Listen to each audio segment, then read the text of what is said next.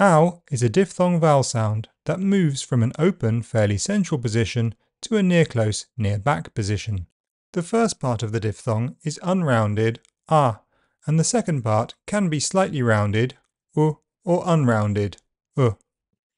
Ow. Ow is spelt ou or ow. Found, noun, cloud, lout, now, town, owl, browse.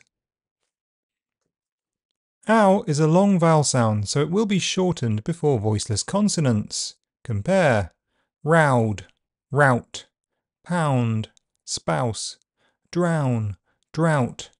A couple of words end in voiced and voiceless pairs with the same spelling. In these examples, the noun is voiceless and therefore shortened.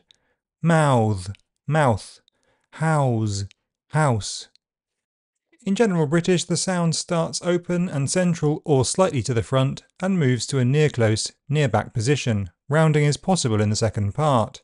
Ow, around town.